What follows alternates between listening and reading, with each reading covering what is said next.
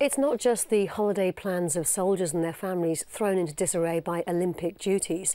Today also saw celebrations of the Battle of Minden, fought more than 250 years ago, hit as well. But that didn't stop the 1st Battalion, the Princess of Wales's Royal Regiment, finding a way to adapt and overcome, as Rob Olver and James Banks report from Paderborn and London.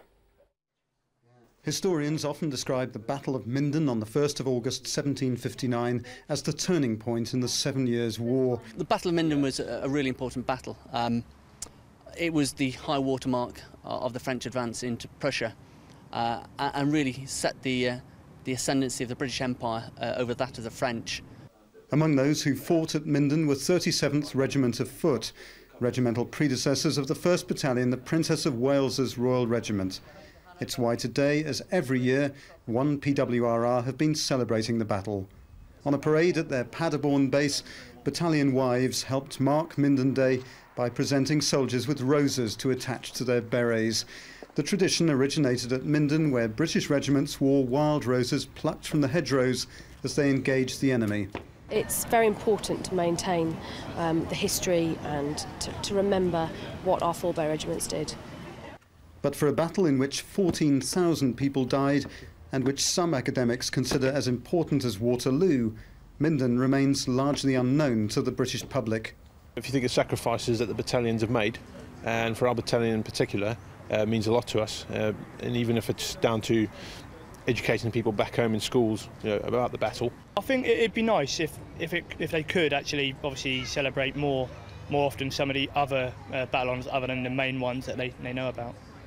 With 3/4 of the Paderborn unit, including the commanding officer and regimental sergeant major at the Olympics, celebrations in Germany today involved only 120 soldiers.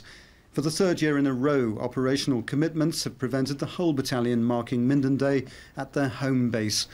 The few that remained made the best of it with sports competitions and other events.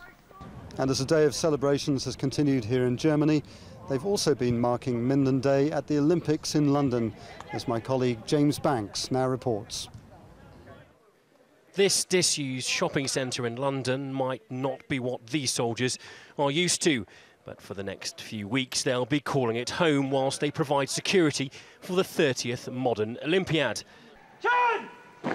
This being the British Army, however, they've still found time to honour traditions in between a busy Olympic schedule. The Battle of Minden is one of many outstanding examples of British courage, determination, discipline and coolness. Right the way through from the Royal Hampshire Regiment, the Hampshire Regiment as it was then at the Battle of Minden.